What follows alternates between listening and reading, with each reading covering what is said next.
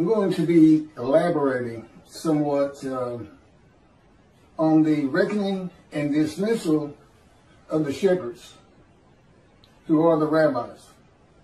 And I'm going to get into that, the definitions themselves, what this means, and in part why God has done this.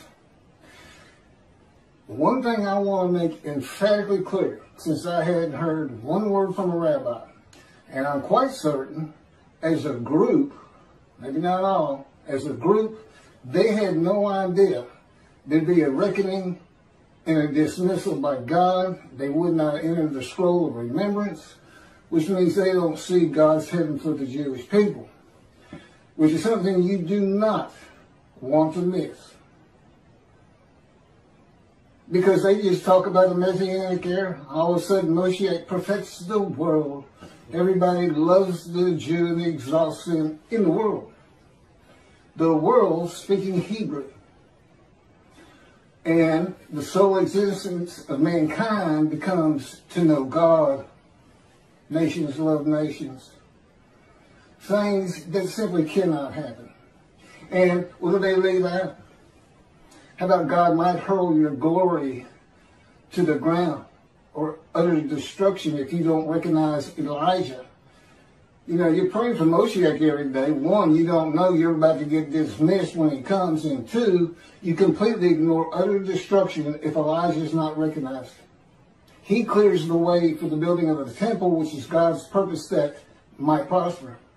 Don't build it, utter destruction will come someday. Build it, and you will never be defeated and dispersed again. Who should you be looking for? I mean, what does David do?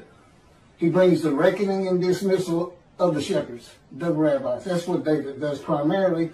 And with him comes God's grant of a covenant of friendship, which differs markedly, absolutely refutes a messianic era. God says things like, there'll be a planting of renown when I come with Moshiach. You will no longer be the taunts of nations. That tells you one thing. The nations aren't exalting you. You're just not being taunted. Why? God's in his temple again. And they're not quite sure if it's true or not. For the most part, that would be the majority. And of course, the covenant of friendship. Well, that is the covenant of friendship. No longer dispersed. You will not be defeated, dispersed. The temple in your midst. The world will know God sanctifies Israel. That's what you get. You don't get perfection throughout the world. You don't get exalted throughout the world. If that's what God had intended, this is where he did written it. In the covenant of friendship. It absolutely refutes it. You got utter destruction. Malachi 3. You got your glory hurled to the ground. Your power. If you don't assist God in recognizing me. That's what it says. He's saying, you know, who is this coming from? Adam, Gentile lands, Christianity. Who's this? You know, the peoples no one listen to him, and he's not happy about it, and he says it, I think it's verse 3, could be, he's stunned that he's not getting a response. Particularly, and I know why now, the mountain of evidence that has been presented to the Jewish people on these videos cannot be surpassed by any other man to come. I'm either him or he ain't coming. Which is it? God said he was coming. God's righteous servant. What was David? A servant who was righteous. Who was Elijah? Servant who was righteous. Who was Moses? Servant who was righteous. Who else? Who are we missing? God's righteous servant. One description, 4 righteous servants. I am all 4 men. I just reposted it again. I have a verse-by-verse commentary solely showing how I and my life fits Isaiah 53 and explaining it. Explaining what he was wounded for our sins means. No man has ever been able to do that before me. Certainly not Toby Singer with his absurdity, an absolute absurdity. 6 million Jews die and they're a ram guilt offering. That's not even all of Israel. That's about 1/3 of Israel at the time. Nobody got long life. It looks like Hitler's the one who made the sacrifice, and he didn't get long life. No one is made righteous because of it. It's an absurdity. Okay, he couldn't come close to interpreting the true meaning and the way to make this understandable. Isaiah 53 is in large part a snare. Okay, God knew the Gentiles were going to take your book one way or another. And he set them up. He set them up for the day of the Lord. And he set up the rabbis too. He knew you were going to be practicing the Messianic era. All of these are proof, as I straighten all this out, putting forth what he wants Judaism to be. This is what God wants Judaism to be. Not what Rambam wants it to be. He doesn't even want the entire world to be simply to know God. It's not what he wants. Primarily, God, what are you doing? What are you doing? I'm creating a new heaven, he says that first, and a new earth. What's new about the heaven you're creating? What changes? I'm going to have a new host of angels, the angels of Israel. And I want every Jewish, all of my children to go through the same thing they've all had to go through. Anti-Semitism, racism, bigotry, having to survive on a planet that simply does not like them. That's what he's looking for. That's the angels of Israel. You got your own unique personality. 613 laws. Okay, about 200 of them were animal sacrifice, and that was done away with by his prophet. God said, I don't want your animals anymore. Yet Toby Singer thinks he wants a human being. You're not supposed to add to or take away anything from the Torah. And when you see you're about to do it, you better ask yourself, where am I wrong? Where am I wrong to add a human being, much less 6 million of them? And, you know, let's go on Christian. That's what they did. Let's put a human being, an unblemished lamb, and we'll be sin free. I don't know what your guilt offering did for the for the Jewish people who become the righteous servant. No, the righteous servant is for the day of the Lord. He has to have a Moses, a representative. It could be an Elijah or a David. But he's got to have a man. Okay? I fit it to the T. My Isaiah 53 has been out there for over 2 years. And I get nothing. Don't tell me these people like Tovia and Jews for Judaism haven't heard some rumblings. I can't say exactly what. God doesn't tell me things like that. He'd never tell me what another person's thinking. He won't tell me anything to happen in the future. If I can't find out an answer of my own, then I don't find it. They don't give it to me. You know. But,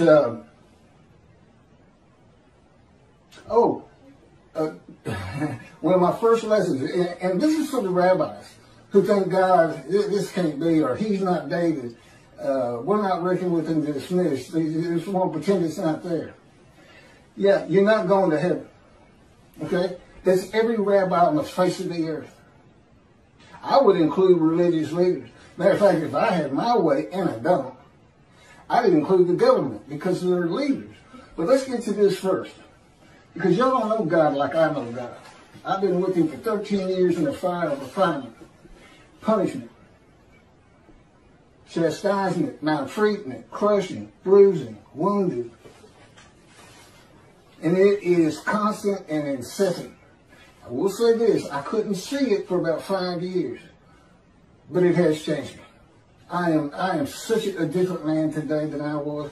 When this thing started, I was no more capable of handling the tasks that are before me, since it's clearing the way for the building of the third temple. Just talking in front of people. I was a lawyer, but I was a book lawyer. I didn't like talking in front of people. Matter of fact, I can't remember a time I ever had. I wasn't sociable. I was a loner. All that's different now with God in me. The Spirit of God, you know, I'm in my spirit, and my spirit's in me. Guess what? God's in his spirit's in him. It's the same thing. And his spirit is an angel of his presence. He made an angel, created an entity, a person in existence with emotions. And for his body, he did not give him human form and wings. No, His body is the Spirit of God. So if God comes to you, or the angel of the Lord comes to you, you are, for that time, a man of divine beings. Now, the man who wrestled with Jacob, that's just, God just saw a fellow near Jacob, woke him up, told him, I'm the God of this land, Abraham, Isaac, and Jacob. I have something for you to do. And it's all to do with God. It's instant. You know who he is. There's no, huh? Who's this? There's none of that. You say, okay, let's go. I'm ready. What we doing? He's a man of divine beings, but he was just one night. So he didn't go through much of a fire refinement, if any. I mean, he had to wrestle all night. But God does this with all his prophets. It's just a way of changing this. It's like, you know, he has to break our will. And he can't have me snapping at people. I was known as a fighter. And, you know, if you said something to me that I didn't like, I didn't respond verbally to you. I just hit you. I just laid into you. Fight on. Nobody talks to me like that. That's the kind of girl I was. And that's, God said, this was taking so long. Because it's got, the last 3 years have been the worst out of 13. Going on 14 now. It's, you know, as he says, it just takes more to get the response out of you, the small change that I want out of you. And I'll tell you, I'm ready. I am flat out ready. And what if there's a problem with your people? They don't know who you are. When you say utter destruction is coming, you're not fooling around. Here's what, you know, you kind of get one personality of God in the Hebrew Bible. You know, it's not far-ranging. But what he showed me is based on the following. This is one of the first lessons he gave me.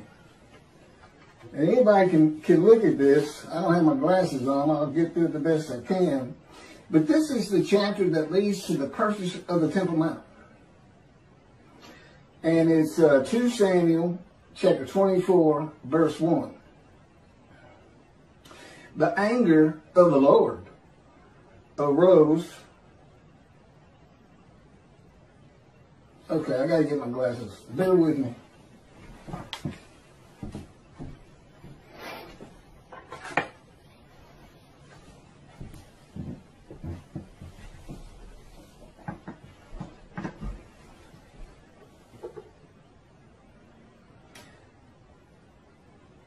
The anger of the Lord again flared up against Israel. And he incited David against him, saying, go and number Israel and Judah. That'd be the northern kingdom, kingdom of Israel, sometimes the kingdom of Ephraim, the largest tribe landowner, immediately north of the lands of Benjamin, which is a partition between Ephraim and Judah. And Benjamin is considered part of Judah because that's where the kings rule from. Go and number them. Apparently there's some problem in taking the census. I don't know what it is, but he incited David to do it, and then he put him into a 3-pronged test. Do you want me to come against the people? Do you want me to come against you? And one other one. And he said, let it be against the people. Let no man take me. And God did. And he kills pestilence. And 70,000 had died almost immediately. Now, did God just go down and kill 70,000 Israelites? No. He takes the credit for it. It just makes him look mean and tough. Listen to everything I say. The pestilence was already there. God could see it. He knew it was coming. And he does this a lot. He says, I will come with utter destruction. No, his creation is going to utterly destroy Israel. I would suggest, it won't tell me, I would suggest we're talking nuclear bombs from Iran right now. Sunday. And they'll do it. They will do it if they get it. In any event, that's how. Oh, and it's interesting. The numbers are different. The census numbers are a little bit different from what I'm about to read in 1 Chronicles. and so is the amount of money paid for the Temple Mount out of David's pocket, is what he makes it sound like, but I'm sure it was the kingdom's money. I would think so. I don't know why he'd have a separate side job or anything. If you'll turn to 1 Chronicles, chapter 21, it's the same story. It even says it's the same story somewhere in here. Maybe there's a footnote. Satan arose against Israel and incited David to number Israel. And then you get the same story. You know, David realizes what he did was wrong. See, he incited him. He didn't go tell him. He went to a prophet who told somebody and this and that. And then David was all, wanted to be in repentance and was sorry he had done it. And again, I don't know why it's bad. They won't tell me. I've asked them right before we started this. They'll know. So, what do we have here? Satan incited David, and God incited David in the book of the prophets, and in the writings, it's Satan. First of all, Satan doesn't exist. Judaism doesn't believe in hell, and they shouldn't. There is no hell. God's got, you know, if you don't heed and revere him, if you sin all the time, he just doesn't pay attention to you. He knows his creation. He knows what humanity does. He knows what humans are. He knows there's no stopping that. And, I don't know, you might say, didn't he got a special place for Hitler? And the answer is, he tells me no. I don't think about him. He doesn't mean anything to me. But why is that in here? You would want to say, well, if I had to go either way, I say 1 Samuel is who you go with, because that's the book of the prophets. And I'd agree with that, except God wrote this whole book. He had a whole thing written. It's not just Torah. Don't forget that.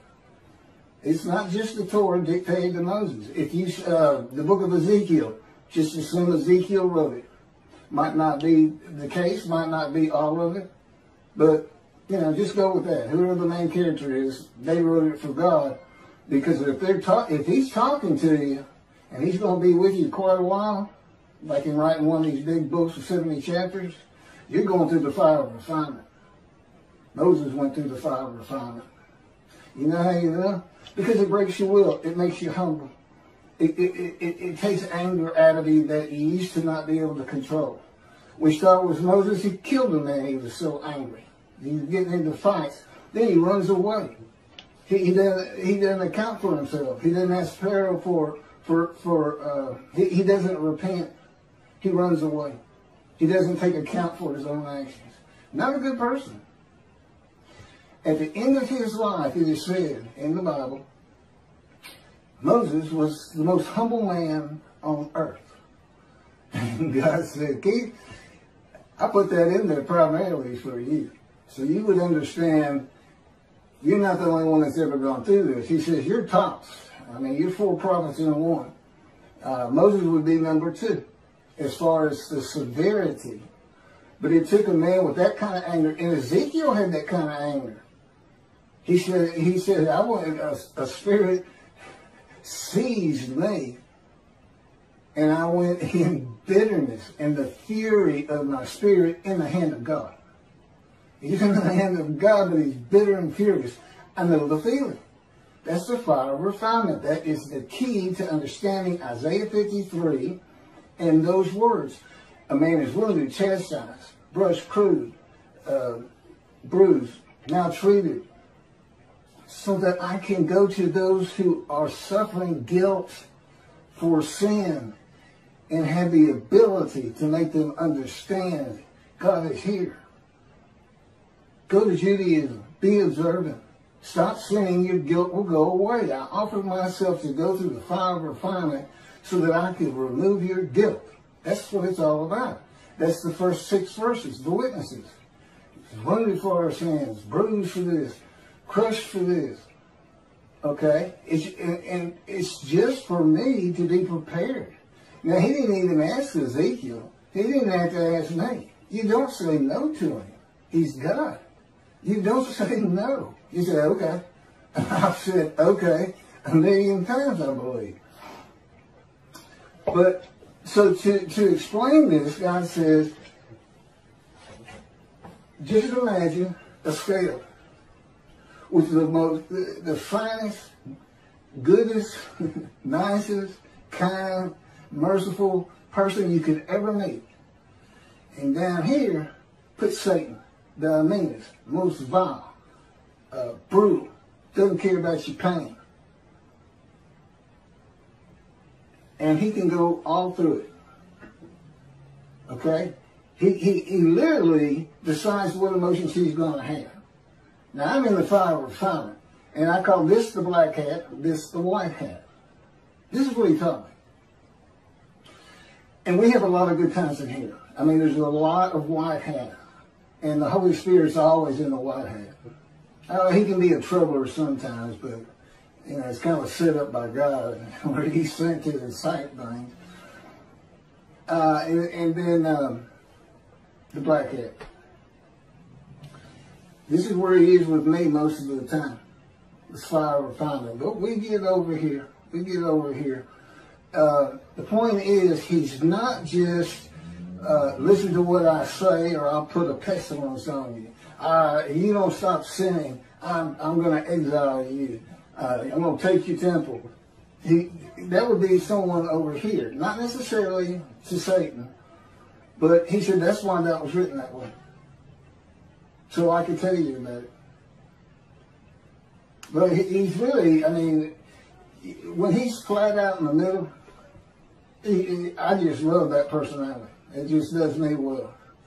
So he wants me to tell the Jewish people about him. And my story, there's a lot I can't get into. I mean, he told me two things right off the bat. One, I don't care about your pain. And there's nothing I won't do to get you ready. There's no low I won't sink to. I will lie to you. And yeah, I know it says God doesn't lie. In the fire refinement, he does. Anything to incite me. That would come under chastisement. Wounding, slamming me to the ground. He's broken my chin open 2 or 3 times. Cracked my skull. I got a nerve that's bad. Black eyes, skin off my face. That's wounding. And you ask yourself, what is this really doing to change me? But it eventually does. I still don't understand it. I told him I never understand it. But indeed it's working. So for the rabbis, if you think by ignoring me with the amount of evidence God has put before you, I mean, he planned this entire book before he made creation and selected his chosen. The entirety of it. That's why you only see angel of his presence and Holy Spirit one time. Judaism says Holy Spirit's not a person. Well, there's plenty of evidence in the scripture that he is, and I can tell you personally he is. And he's a great little person too.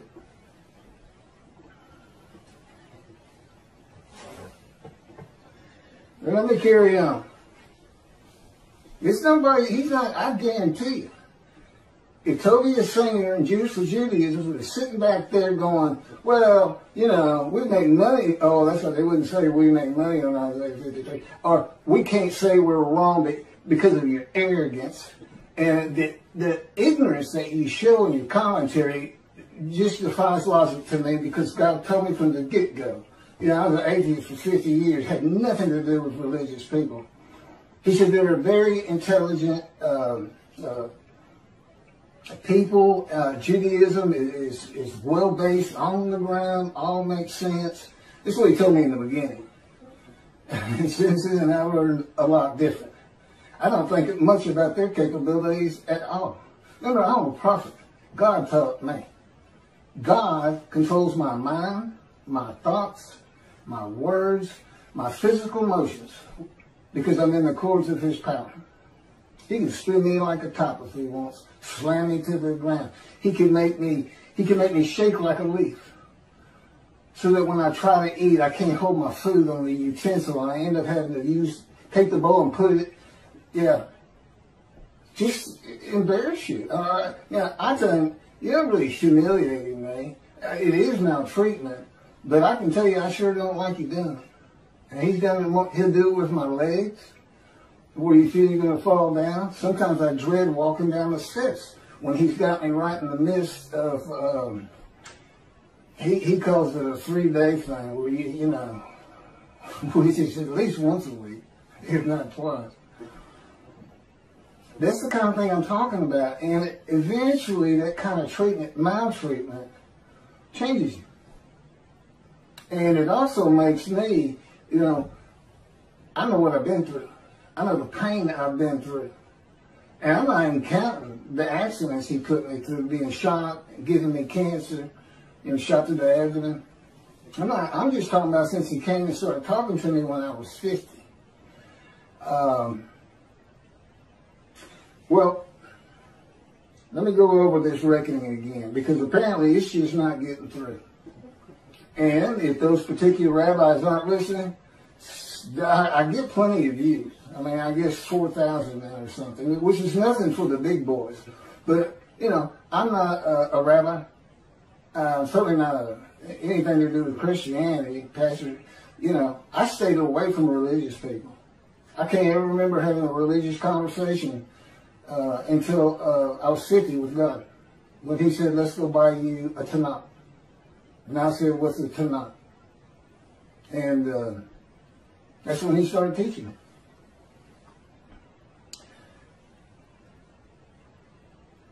Thus said, apparently this, I don't know the answer to this. I'd love to hear it. Why don't you know about this?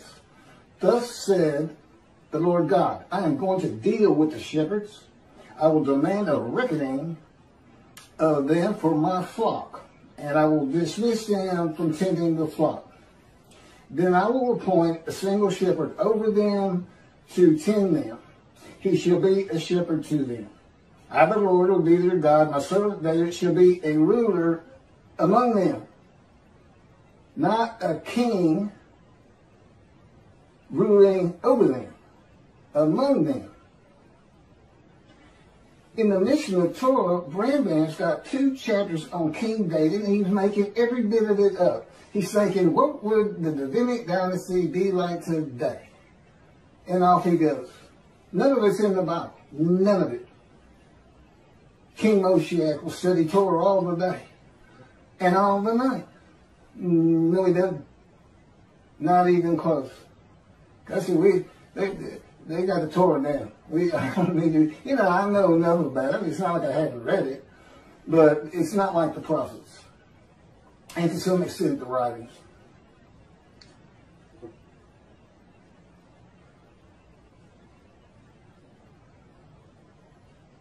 My servant David, he shall tend them. He shall be a shepherd to them. I, the Lord, will be their God, and my servant David shall be a ruler among them. I, the Lord, have spoken, and I will grant them a covenant of friendship. Again, it is so far removed from the Messianic era. Why don't the rabbis recognize that?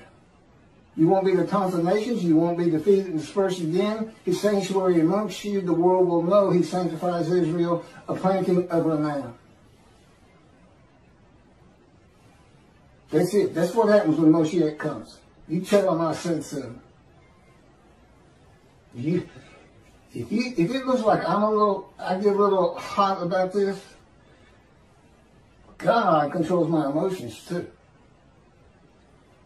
And that's how he wants them to hear it. And never forget, he can speak straight through me. As a rule, he's always speaking through me since he controls my thoughts and my words. But it's always based on my personality. He can change that. He can change that. But if you're not a believer in a man divine being, it doesn't help. You just think I'm putting on an act. I mean, I've had conversations with him where I'm looking into a mirror, okay? And when you're talking to people,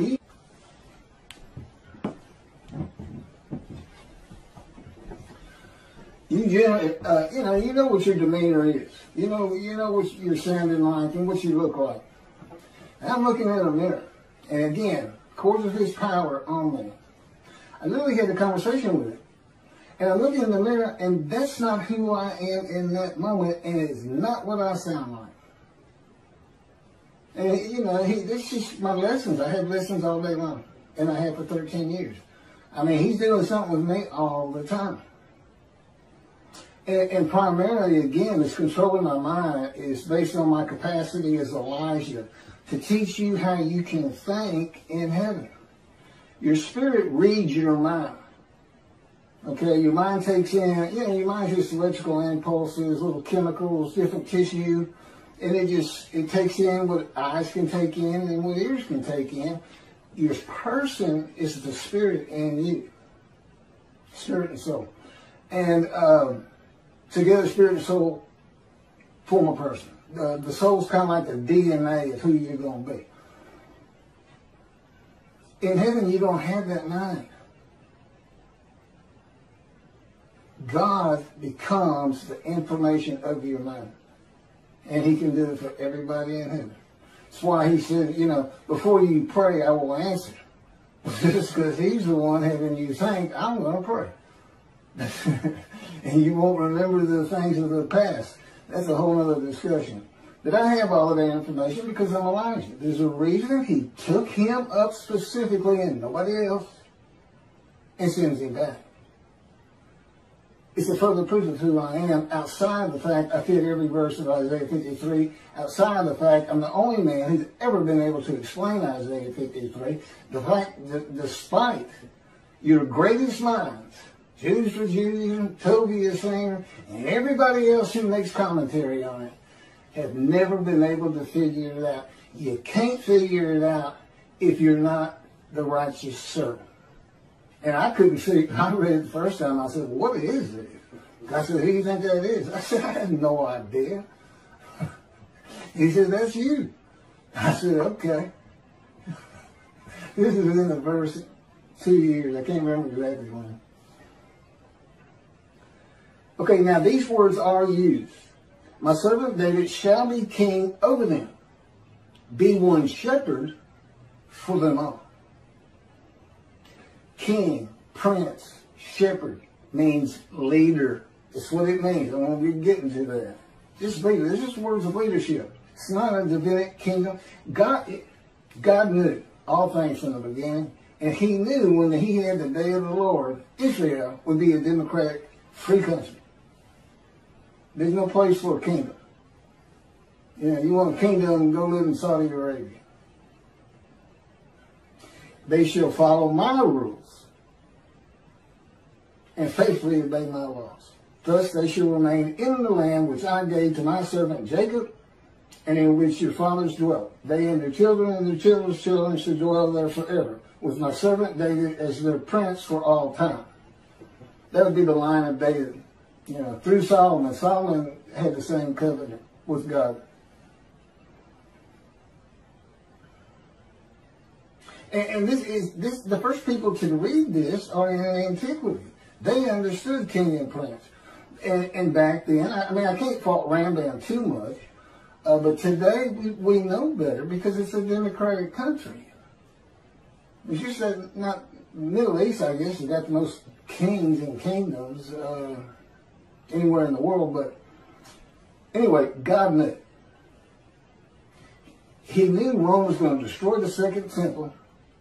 The dispersal would occur. The diaspora began, which is away from the Promised Land. And He knew they weren't going to just come back of their own, but that, and He didn't cause it, despite what Tobiah Singer says, but that the world would drive them back one day. He knew it was going to be ugly. But, and He said, well, why didn't you come help? Why didn't you come back? You're not supposed to be out there. You got to learn your lesson. There's some black cat there. You see that? Don't forget, He is a celestial being. He is not human. He has emotions, but He can actually operate His emotions, whereas we can't. We can't to an extent.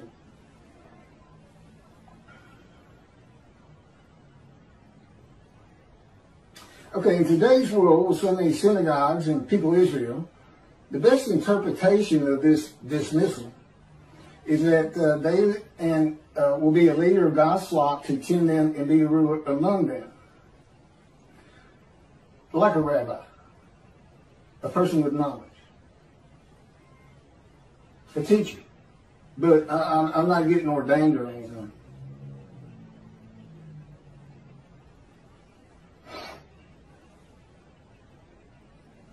Okay, reckoning. This is what reckoning means. It's the avenging or punishing of past mistakes or misdeeds.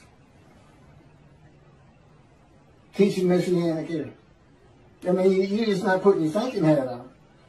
That was for antiquity, Middle Ages. But, resurrection of the dead, the 13th fundamental principle of Judaism by Rambam.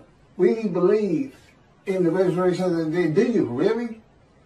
Do you really? Are you telling the truth in that prayer? We've gone through the age of medicine, science, knowledge. We know you cannot resurrect a human being from dust. They have to be conceived and born, period. And there's never been a virgin. Got a great story. You should hear how he tears that apart.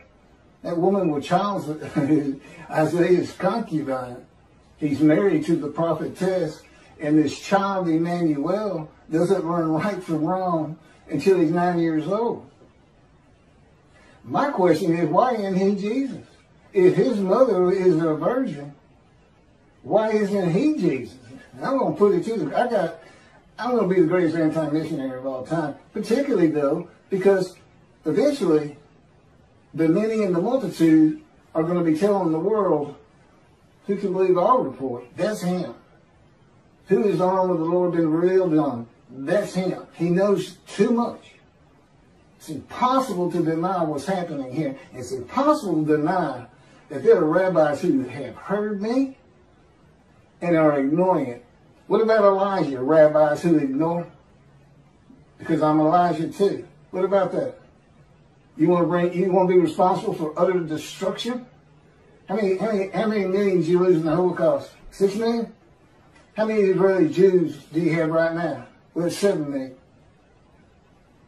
You ready to up the ante on that? How many Jews can we kill at one time? You're not going to recognize David. You don't get the covenant of friendship. And it doesn't go into. I have both covenants. Sin forgiveness in Jeremiah 31 that puts Torah on your heart, and friendship. And God wrote, when he was dictating to me the book, Isaiah 53, the day of the Lord, he actually has it stated that when these books are published, the covenants go into effect. Well, as you can imagine, I can't get them published. And it has to be a big-time publisher who can distribute worldwide and market worldwide. Because all Jews have to read it and know they're sin-free in the Holy See. It's part of also being Elijah. Come back to Judaism. And the righteous servant, 53. Makes so many righteous. Well, in effect, I've already done that with the covenants when the books are published. If there's any rabbi who'd like to step out of dismissal and see the heaven God is creating, contact me. I'm easy to talk to. I was a lawyer for over 20 years. Had clients, come in, had to be friendly. Yeah, I said I was antisocial, but in a business context, it wasn't a big deal. I knew my parameters, so to speak. Come forward and help me. You're a servant of God. If you're a Jew out there, you're a servant of God. Be proactive. Anything you can do to get me recognized, anything you can do. And understand this. This is supposed to happen according to Jeremiah. The land lay desolate for 2,000 years. Now the cities have been renewed, restored, Jerusalem rebuilt, the land blooms again. That's what it says. And it says, then I'll bring a new covenant to you. New covenant. You know what Rashi says? New covenant commentary. The angel is the angel of the covenant you desire. There's only two. and David brings friendship. So we're talking about the covenant of sin forgiveness to make you a holy seed, just like God did with the Assyrian and Babylon exiles to have the second temple built. This is to have the third one built. You got a clean slate, but if you start sinning, that covenant didn't do you any good at all. So, you know, my job is come back. Don't let the evil inclination get you, so to speak. You got a clean slate. Honor God by coming back to observant Judaism. See, I got all kinds of pulls to help refill the synagogues, to grow every year instead of decline every year. And part of it is you got to change things like a resurrection of the dead. A time when the Jews are exalted. You know what you do? You make them lazy. What happened to never again? Never forget. You got utter destruction on the horizon. I have no idea when God might just say, that's it. I've given them enough. They won't respond. I'm leaving. And utter destruction will come to them. You never know.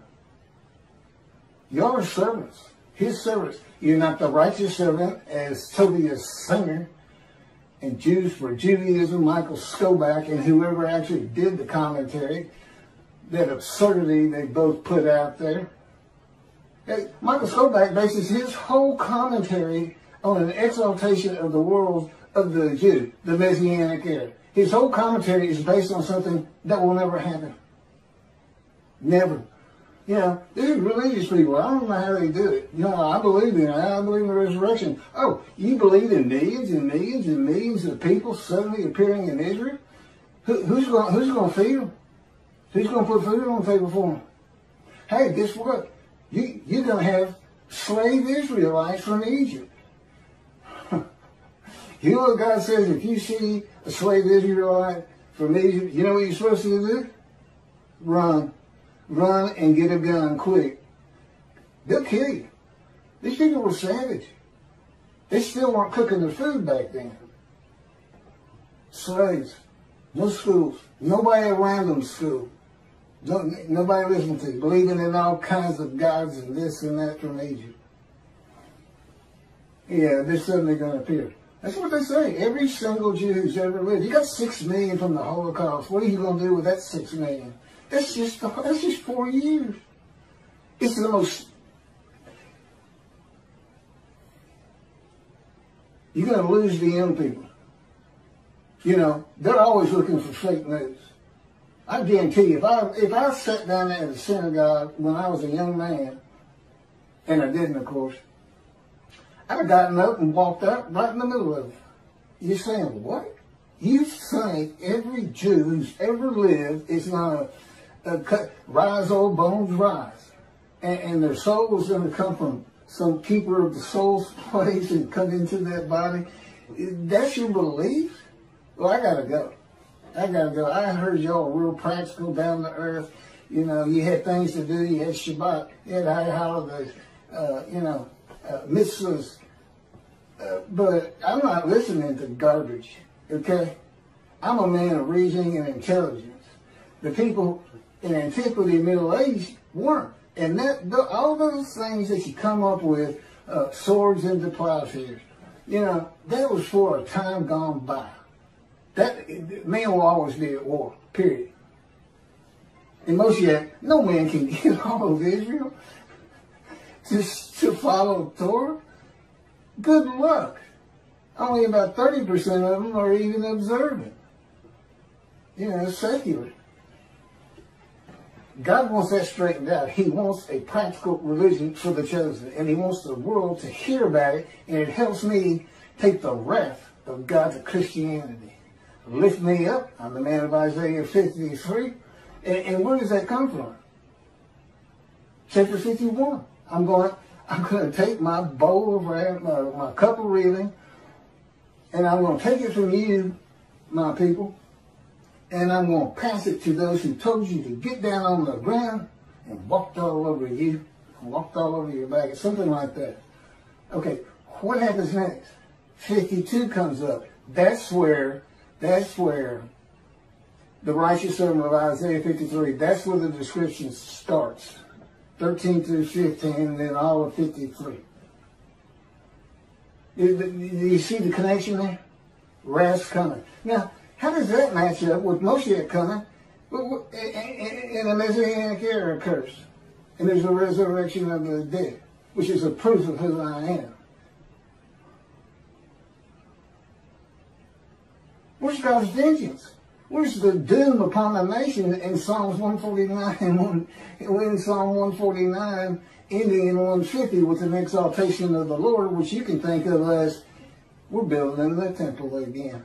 And by the way, it doesn't have to be on the Temple Mount. It's got to be on Mount Zion. Two things. One, it's not big enough for what God wants.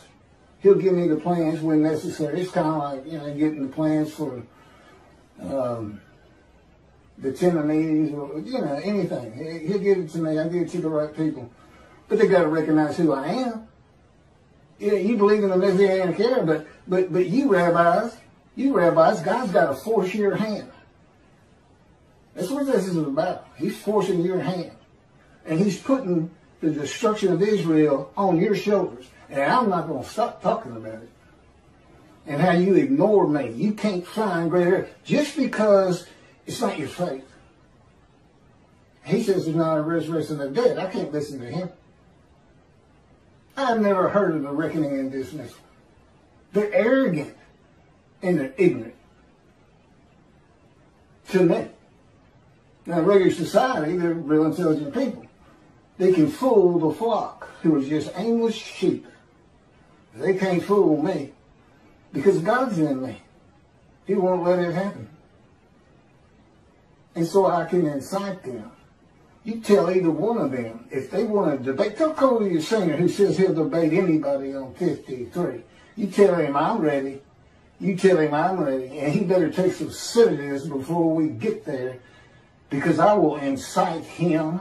I will arouse him with my words. And you wait till I start getting hold of the Christians. If you've been reading the details and watching my videos, you see I've got some powerful things to tell them, and I will not hold back.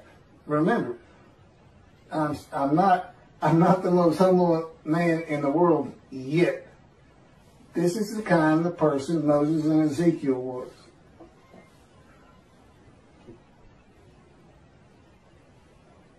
Reckoning, the avenging or punishing of past mistakes or misdeeds. It's not just the Messianic era. How about these two, Tobiah and Skobac, Jews for Judaism?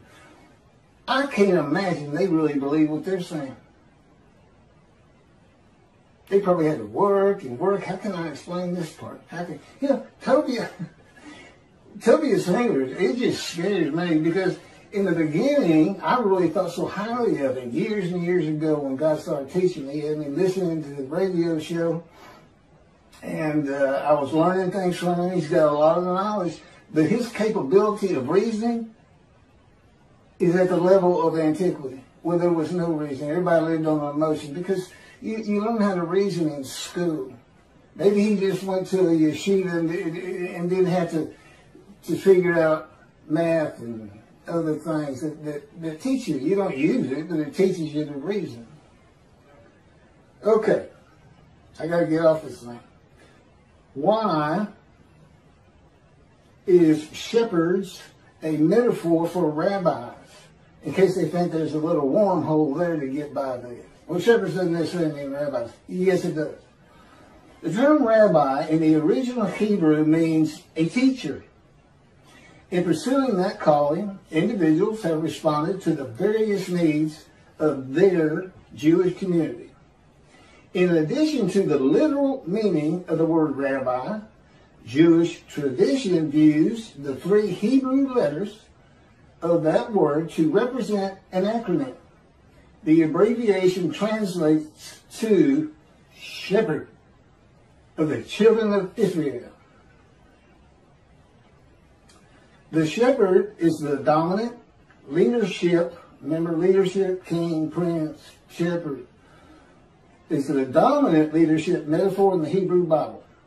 The role of the shepherd was a cornerstone of the Hebrew economy as sheep provided key staples of wool, meat, and other commodities. God's choice of the shepherd as a leadership metaphor made sense for a nomadic society dependent on sheep, goats, and cattle. Okay, the question, why all of the rabbis, even those without flocks, those who don't say anything about a Messianic era, still part of the religion they call their own? God is not pleased with the teaching of the rabbis of the day of the Lord, which is none, and their reliance on the opinions and commentaries of the sages and rabbis from the ancient age and Middle Ages. There are many inconsistencies and errors in what the sages and rabbis say and what the scripture says, and of course, they had not gone through the age of science, medicine, knowledge, communication with the internet. There's a whole different group of people. You got to know how to read the Bible. Toby, Jews for Judaism. It's written first for antiquity in the Middle Ages. There's things in there just for them. There's plenty for the day of the Lord. And never again, never forget what the world will do to you if you don't heed God's prophet. And what they'll do to you, even if there's no prophet, and particularly if there's a prophet, because God is performing this video, God himself. And I'm sure that's a strange concept to them. They don't know. And that's why they're so arrogant. And just remember what God says he's going to do to the Christians. I will pull you down from your cliff dwellings for your arrogance. Yeah, he doesn't care for arrogance. He doesn't care for it a bit. He doesn't care for people who ignore his prophet. Remember, when I say you don't care, you say, oh, God cares about everybody, loves everybody. You haven't lived with him and gone through a fire refiner. I feel like he absolutely hates me a good bit of the time. Because I feel I'm ready. Why? How much more can you change me? And it's like, are you the most humble man on earth? Yeah. So he can be funny. I shouldn't laugh and give him, the okay on that. It was kind of funny. That may have been the Holy Spirit. God says the anointed one is a shepherd, king, and prince of the flock, not of the promised land and all his people and perfecting the world. Rambam removes God's word and replaces it with Rambam's word. The anointed one is the king of the lands and people and will have a kingdom basically ruling the world. That's what it sounds like.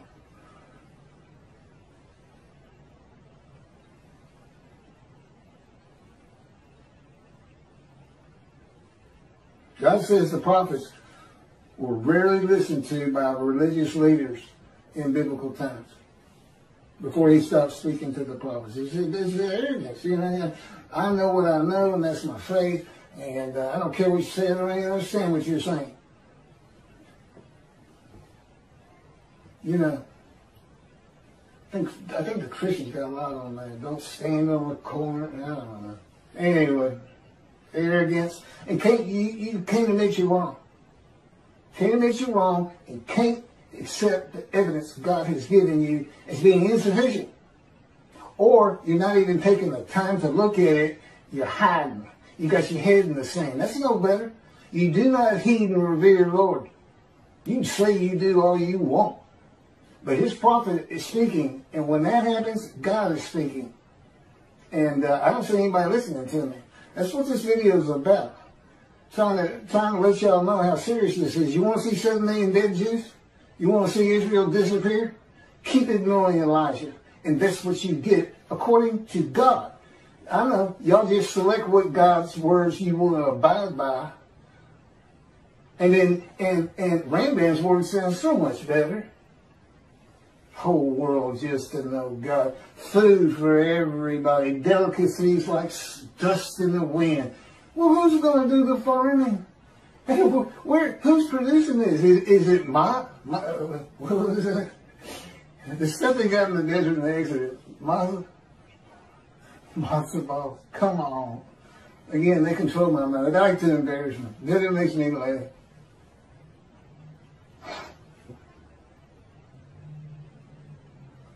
Okay, all this comes from God, by the way. Interpreting and teaching what God actually says will not bring in many donations for the reason that the flock will want to know why God is going to have a reckoning with them and dismiss them. They will want to know what the sages and rabbis have done to anger God. The rabbis must learn how to read God's book, the Hebrew Bible. The two books he dictated to me explain what all that means. They must be read and taught to remove the dismissal. And if you're not a leader, if you're just an observant Jew and you go to synagogue and all this and everything, tell everybody you know. You're a servant of God. And his words come from me. This is when it's supposed to happen, unlike Jesus, who prophesied 5 times when he was coming back, and every one of them was false and failed. He didn't come back. He's gone. He's a myth anyway. He doesn't exist. And if you see a Christian and they want to ask you what you think about Jesus, tell them he's a myth. Don't tell them, oh yeah, well, he's a fine. I hear this all the time. He's a fine Jewish, learned man. But I don't believe that he died for my sins. No, don't do that. He's a myth. He's not real. God has an excellent argument on that is put together in the book and is also on videos. It has to do with the scenes of the Dead Sea Scrolls.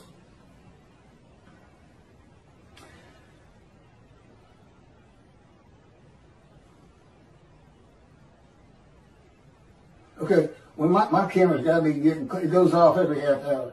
I'm going to just keep reading as fast as I can. I don't think I'm going to be able, but that'll be the end of this video, which will be about an hour long. God has never changed the will of men or how they think of him and the Jewish people in his power. Any exaltation the Jewish people receive from the world will come through the efforts of God's righteous servant.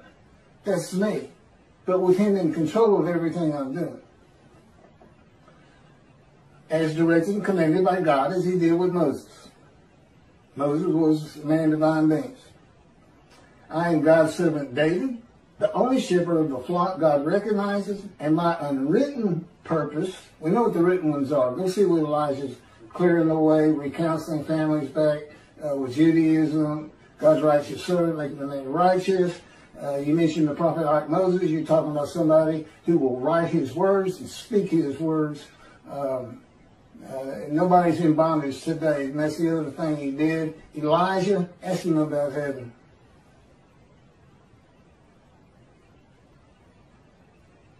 And my unwritten purpose is to teach the matters of the 2 books he dictated to me, to tell my stories of living with God and the angel of his presence, the Holy Spirit, what it is like to become a man in divine beings, a host of the Lord's host.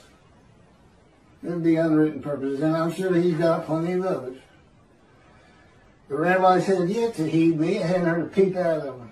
Here's a man declaring he's Elijah. Utter destruction comes if they don't recognize me, and they don't want to speak to me. They don't want to get them books and read them. I know Toby had for the most part, because nobody from Israel has read them. I'd be too embarrassed. And in his arrogance and his popularity and stardom, he's not even checking it out. Total disregard for utter destruction and death of today, 7 million Israeli Jews. Utter destruction. It doesn't leave room for, some might get out. Good luck making it over to Europe. If they're going to nuke you, they're going to have you surrounded at the same time. It's about time they read God's books. It's scripture. It's not canonized. It may be one day. But it's scriptures divinely received, verbally given to me. Go to your computer, write this down. There's a whole lot of learning that went in between that.